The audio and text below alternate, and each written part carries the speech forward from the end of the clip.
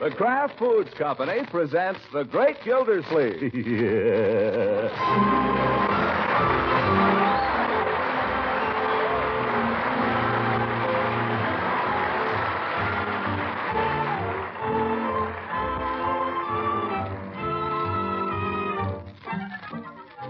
It's The Great Gildersleeve, starring Harold Perry, brought to you by the Kraft Foods Company, makers of Parquet Margarine and a complete line of famous quality food products.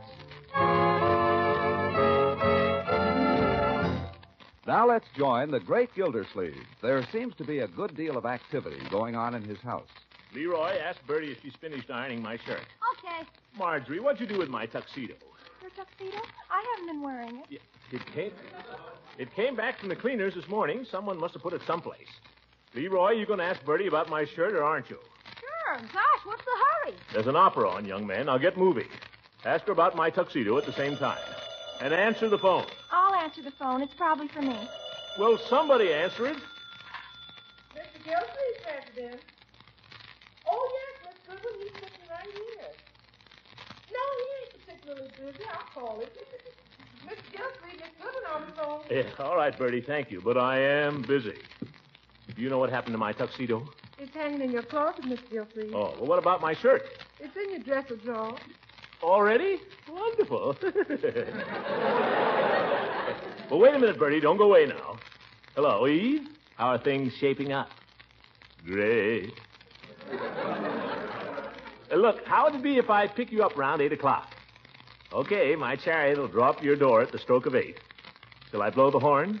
I was only kidding, Eve. I'll ring the doorbell. Am I dressing? You darn right I am. After all, an opera doesn't come to Summerfield every day. Okay, Eve. Ta-ta.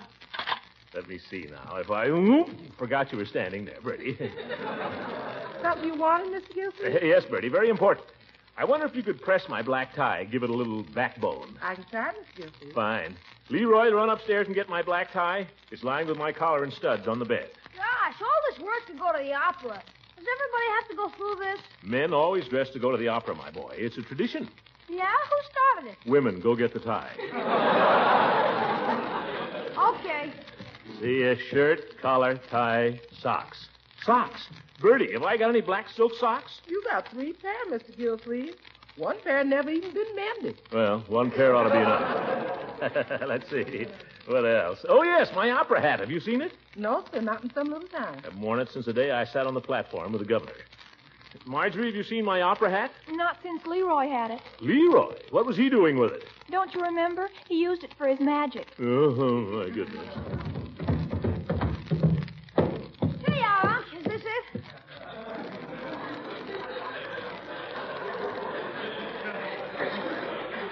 Where is my opera hat, Leroy? I thought you wanted the tie. Never mind the tie. Where is my opera hat? Upstairs, I guess. Don't guess me any guesses. Go get the hat. Okay, gosh, more trouble. And give me the necktie. Oh, forgot. Here, catch. Oh. Here, Bertie. You think you can do anything about it? Well, sir, I might be able to make it set up for a few hours. That's all I ask, Bertie. Just so it'll carry me till midnight. Then I'll come home like Cinderella. Yes, sir. A little starch ought to do it. Marjorie, what kind of tricks was Leroy doing with my opera hat? Oh, you know. He used to pull things out of it. What kind of things? Eggs and stuff like that. That darn kid. By George, if he's... Leroy... Were you thinking of wearing this hat, Unc? I was? Tonight? Tonight. Let me see it. Gee. Leroy, you've ruined it. This hat cost me $7.50 in 1922, and I've only worn it 3 times. The first chance I've had to wear it to an opera. And look at it. Oh, it isn't so bad, Unc. Just one teeny little hole in the top. I bet it wouldn't leak even. An opera hat is not worn to keep off the rain, my boy. Oh, well, I suppose the music will sound just as good if I wear a derby.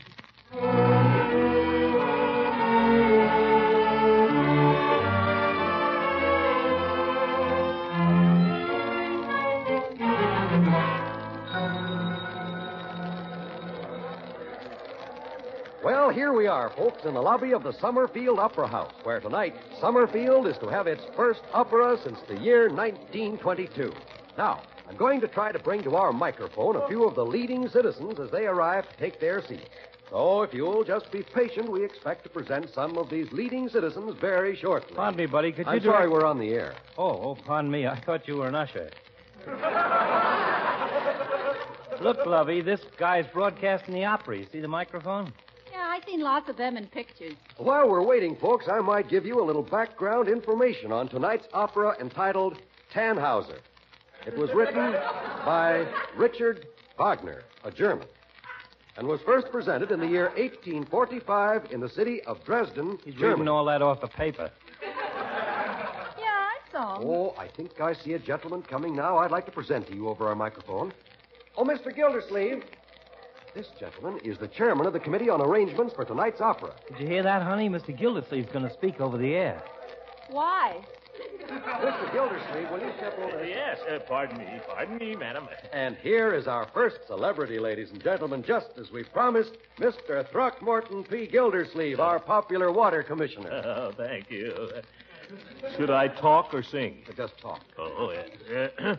Ladies and gentlemen, it's a great pleasure to be here this evening. And as chairman of the Committee on Arrangements, I want to say it's been quite a job getting this opera on. What I mean, ladies and gentlemen, is that I personally have sacrificed my personal time and energy. So I want Thank you, Throckmorton P. Gildersleeve. Now, folks, Just a minute. I haven't finished. I didn't say anything about how good the opera is. Well, I'm sorry, Mr. Gildersleeve. Everything is timed to a split second. Oh. Now, I'll move our portable microphone around a little, friends, and bring you some of the other celebrities. At the time Tannhauser was... Hiya, Commissioner. Nice little speech you give there. Thanks, Floyd. Had some more I wanted to say if you hadn't been in such a hurry. Oh, well. Hi, Commissioner. What's the matter? You can't say hello now that you're a big radio star? Oh, Mrs. Munson, hello. Say, is that darn announcer introducing somebody else? Huh? Who is it over there? Well, I think it's, yeah, it is. Chief Gates. Chief Gates. Who wants to hear a speech from him? Now, if he'd let me develop my thought a little Oh, bit. let's go over and listen to the chief. Maybe we can make him laugh in the middle. Now, Lovey, is that a nice thought? Well, come on, let's go listen to him anyway. And so I take great pleasure in presenting Summerfield's popular chief of police, Don Gates.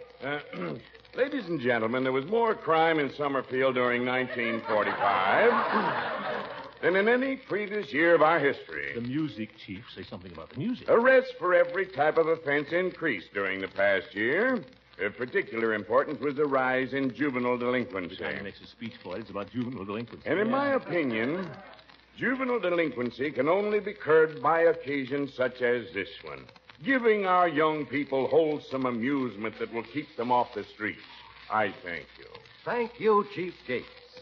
The story of the opera Tannhauser is a tragic one, dealing with the love of medieval... Well, good evening, folks. Mrs. Munson, nice to see you again. Hi, big boy. Hiya, Floyd. Hiya, Commissioner. Nice little speech, Chief. You talk into that thing like you was Gabriel Heater himself. Heaven's sakes, Chief, why didn't you say something about how much Summerfield has needed the opera? What a great thing this is for the music lovers in this town. Well, I gave my angle of it, Commissioner. You made it sound like a punishment for criminals. Well? You like it, Floyd. You like it. Well, I'll give it a listen. Come on, shouldn't we be finding our seat? Yes, by George, we should. Now, just follow me, folks.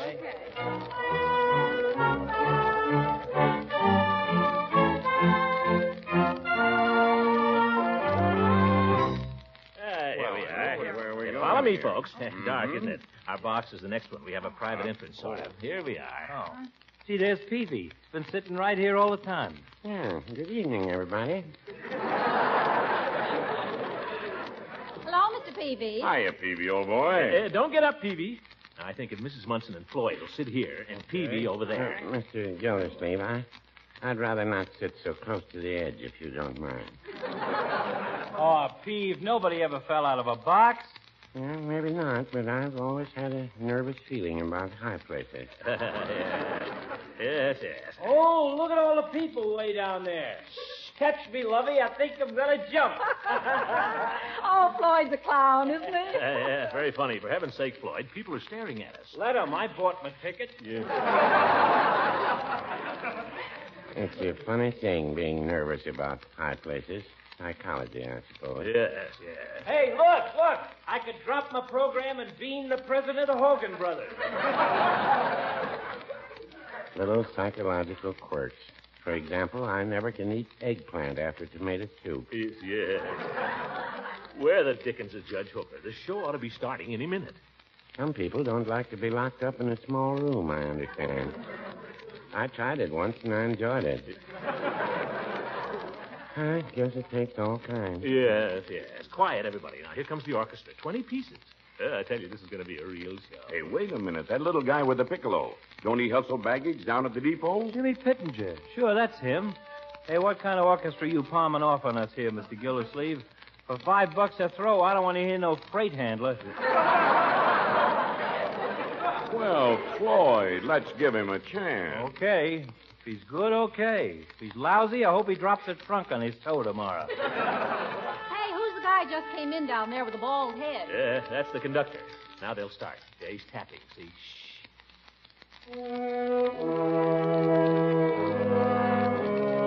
Yeah, that's it. That's the overture to Tannhauser. Beautiful. Beautiful.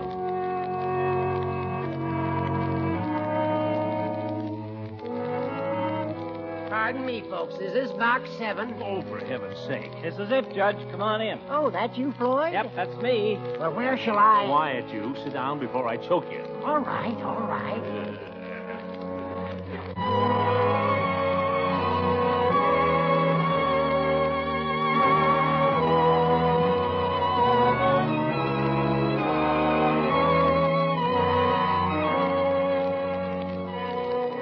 Ladies and gentlemen, WSUM, the voice of Summerfield, regrets that time does not permit us to bring you the opera Tannhauser in its entirety. We urge you, however, to stay tuned to this station.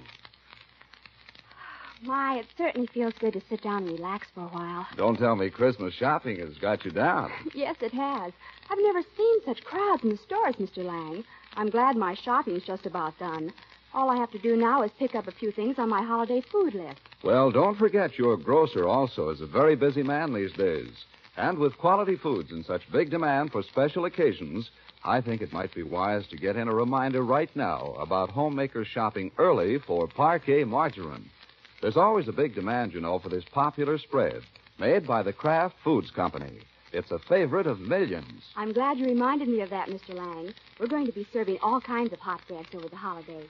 And I know I can always count on Parquet margarine to make them taste extra good. You certainly can. Parquet margarine makes all kinds of bread taste extra good because it's still unmatched for flavor. That's why millions of American families prefer this delicious, economical spread to any other brand. So be sure to get Parquet from your food dealer tomorrow. That's Parkay. Parquet margarine, one of the quality foods made by the Kraft Foods Company.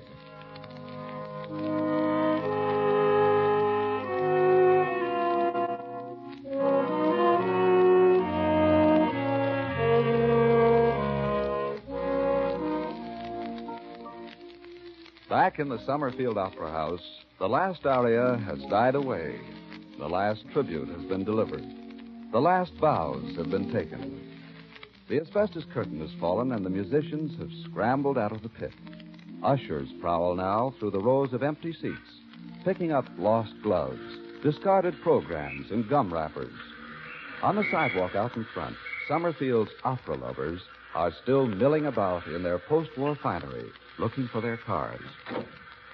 Chief, how did you like the opera? How'd you like it, Peavy? Yeah, I asked you first. I get you, me too. Goodness, Throckmorton. I hope not everyone felt that way about it. Don't worry, Eve. Stick close to me now. Taxi! Hey, taxi! Got away. I'll shut off his water. Wish I'd brought my own car now. I thought parking would be so bad. Hey, Commissioner! Oh, there's that Mr. What's-his-name. He's calling you. Where? Sounded like Floyd Munson. In that car that just pulled up. Hey, Commish! Oh, yeah, Floyd. Hello. Hey, nudge the ball and chain there, will you? If you don't see me. Where? Standing right behind you there with a mouth open. Hey, Dreamy! Oh, yeah. Oh! Hey! Now, Mrs. Munson. Oh, it's you, Mr. Gildersleeve. Well, I thought it was somebody getting familiar. Oh, no.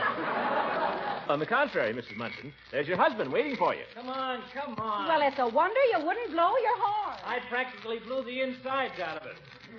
You wasn't standing there gaping all around you. Hey, Commissioner, you got a ride? Can I drop you somewhere? What do you think, Eve? Plenty of room. Glad to take your friend there, too. It's a ride, Eve. Would you mind? The taxi situation don't look too good. Well, I think it's very nice of him to offer. How about it? Thanks, Floyd. We won't be taking you out of your way. Ah, climb in. Go ahead, Eve. Mrs. Munson, you've met Miss Goodwin. How do you do? Likewise. Pile in there, Mr. Gildersleeve. You think there's room for me in the back here? Oh, plenty. I'll just... Oh. Yeah, a little tight, isn't it? Yeah. All set? All set, Floyd. Where to? Home, James? There's other people in the car besides you, Lovey. Oh, where are you headed for, Miss Goodwin? I'm seeing her home. She lives over on Laurel Avenue, Floyd. Yeah, I know the place. We drove by there one time. Ah, keep your shirt on. You think you're on the street?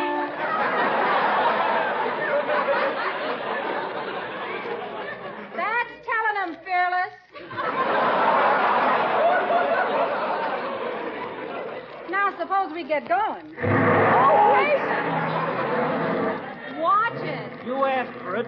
There's other people in the car besides me, Lovey. So just watch it, that's all. A little less help from the back seat, or a certain party's going to get out and walk. Yes. How did everybody like the opera? Oh, yes, I'm very anxious to know. Opera's okay for them that like it, I guess. But give me a good musical show anytime. You're a good bill of vaudeville. Yeah. Remember when we used to go to the Orpheum every Saturday night, Floydie? Those were the days. That was entertainment. Well, I don't care what anybody says. I enjoyed the opera. Did you, Throckmorton? Oh, come on now, Commissioner. I caught you dozing off there a couple of times. I closed my eyes, Floyd, in order to enjoy the music more. Yeah. Well, I don't blame you. Personally, I would have enjoyed it more if I'd slept through the whole thing. Floyd, just stick to your driving. Who asked for any advice from you? You heard the man say he enjoyed the opera, didn't you? All right, leave him enjoy it. You got a cousin, you know, that likes rutabagas. Listen, you want to get out and walk? Let's not discuss the opera anymore, folks, shall we?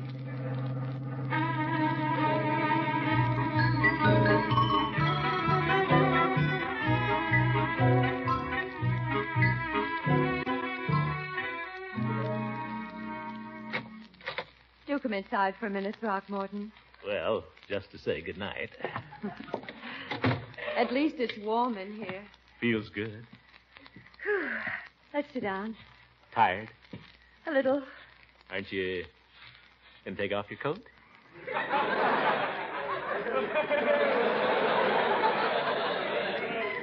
In a minute, I'd just like to sit first. Guess I'll do the same. All these weeks of preparation, and now suddenly it's over. Well, I think it was a great success. Don't you? I suppose they'll say so. What do you mean? Mrs. Bullard's gown was much admired, and Mrs. Pettibone's, and all the best photographers attended. Well, I thought yours was prettier than either of them. I just wonder if anyone heard the opera. Some of the remarks I overheard were so discouraging. Who made remarks? Just tell me who made any remarks and all. Oh, it wouldn't do any good to threaten them, Throckmorton. That's not the point. It's just that it didn't speak very well for the level of musical appreciation in Summerfield. Well, there's always bound to be a few gripers. I was very proud of you, by the way. Yeah? When? On the way home, when you defended the opera, when you said that you'd really enjoyed it. Oh, I did. I think it was the finest performance of opera I've ever heard. Well, I don't know that I'd quite agree with you about that. Actually, the performance, I thought, was little better than mediocre. Oh, there are things about it that I'd criticize if you want to split hairs. Exactly. After all, it isn't the performance, it's the opera. When you compare it to what we usually have here in Summerfield. Just what I was going to say. Took the very words right out of my mouth. It isn't the performance, it's the opera. By George, that's so true.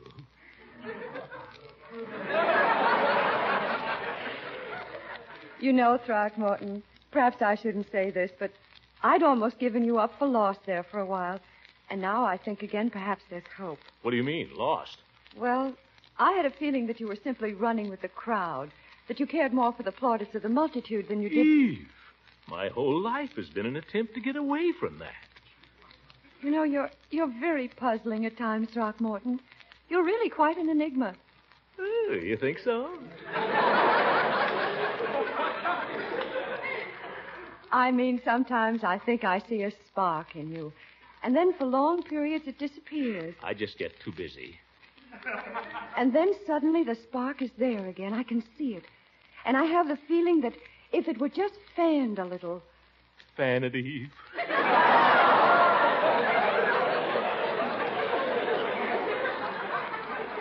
Don't misunderstand. I'm referring at the moment to your feeling for music. It's one of the nicest things about you. You know, Eve, when I was listening to the opera there tonight, I suddenly realized. You know, 20 years ago it was a toss-up whether I'd take up music professionally or go into business. My talent for business won out. But I still wonder sometimes if it wasn't a mistake. Perhaps it's not too late. You mean you think I could... Oh, not professionally, perhaps, but you still have a lovely voice. Well, music has always been one of my great loves. Me. How does that area go? Oh, evening star, da, da. Oh, if you studied, Throckmorton, if you really worked. I will. I really will, Eve. I'll work and I'll study every spare minute I get. Oh, do. I'll let nothing stand in my way. I'll work till I've made up for all the years I've wasted. And then one day, I'll cast aside the waterworks and surprise everybody. Oh, yes, yes. Oh, evening star, how bright you are. Da da da dee da da da da. Oh, evening star, wherever you go, I love you only. Oh, Eve, if I'd only met you 20 years ago.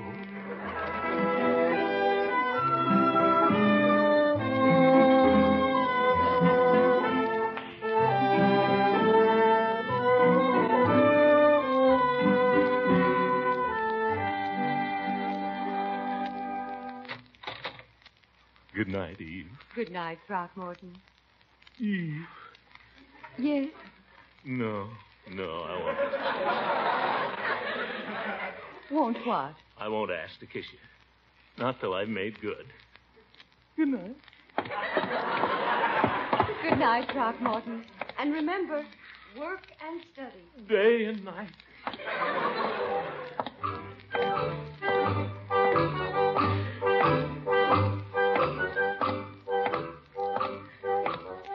Oh, evening star, how bright you are. Da da da dee da dee da da. Oh, evening star, wherever you are, I love you. Quiet down there. Shut up! Oh, shut up yourself. Ignoramuses, all of you. But I'll show you. Oh, no, I better not.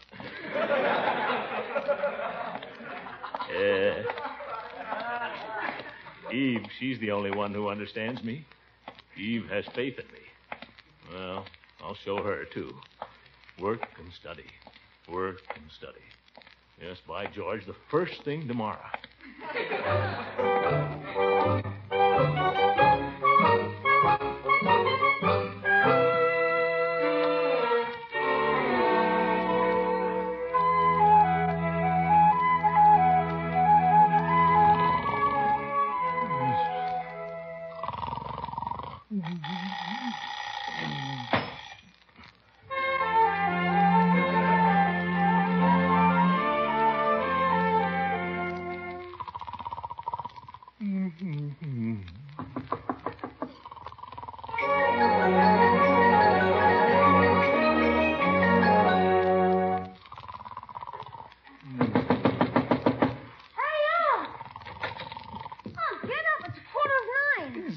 What's it for? It's 9:15. It is, huh? Well, close the window, so it's 9:15? Yeah, Bertie said to tell you. 9:15, eh? Well, what was I going to do today? There was something I was going to do. I don't know what you're going to do, but I got to get going. Wait a minute, my boy. Where are you going in such a hurry? To school. Where do you think? Oh, school. I told you it's 9:15. It's all right for you maybe to lie in bed till noon, but I'm only a kid, so I have to work and study all day. Work and study. I remember now. Eve. Well, so long. Leroy, wait a minute. Come back here. Now what is it? Leroy, don't neglect your music, my boy. Who's neglecting it? Practice your piano every day. I always do. Work and study. Those should be your watchwords, my boy. Devote every moment you can to it, because there's no greater satisfaction in life to a man than music. Yes, sir. Well, I want you to study and work hard, my boy, so that Miss Goodwin will be proud of you. Yeah, well, In fact, beginning the first of the year, I think I'd like you to take 2 music lessons a week instead of 1. What? 2 lessons? You'll thank me for it, Leroy. When you're an older man, you'll thank me for it. One of the greatest regrets of my life was the fact that I didn't keep on with my musical studies when I was a young man. I'd even take them up again now, if I had the time for it. Close the door when you go out, my boy. I think I'll catch a few more winks before I get up. Up a little late last night. What a character.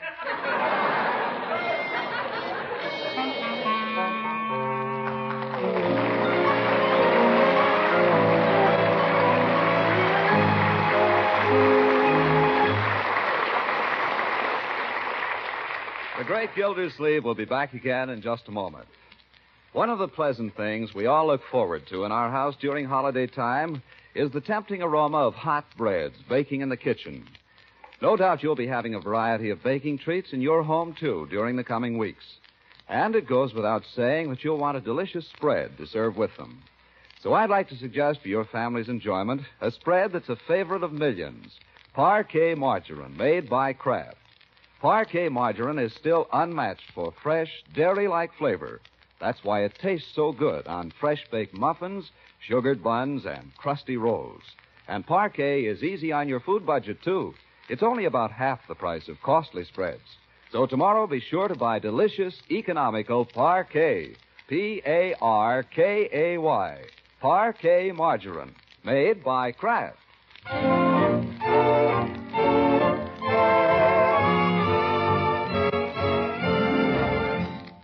Ladies and gentlemen, one thought before we say goodnight. In the hustle and bustle of Christmas shopping, it's very easy to forget to buy the little Christmas seals that are helping our country to control mankind's most dangerous disease, tuberculosis. The tragic thing about tuberculosis is that its spread is preventable. We know how to control it, but it costs money. Most of us have known someone who's been a victim of tuberculosis. I do myself. So I make this plea very sincerely. Don't forget to buy some Christmas seals tomorrow. Good night.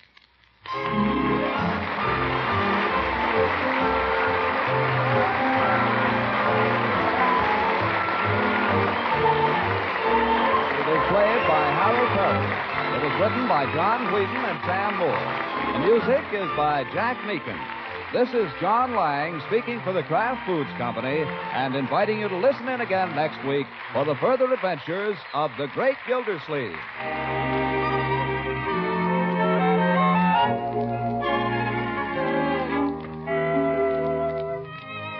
We'll soon be into the holiday season, and that's time for bright, tempting dishes. So add a lively touch of flavor to your foods with tangy, golden Kraft salad mustard. You can serve Kraft salad mustard in all sorts of delightful ways. This delicious salad mustard adds extra flavor zest to cooked egg and cheese dishes, adds lip-smacking flavor to gravies, relishes, and sandwich spreads. And for the special zippy flavor some folks prefer, there's a sharper Kraft mustard, too, with horseradish added. So be sure to head up your holiday shopping list with Kraft quality mustards.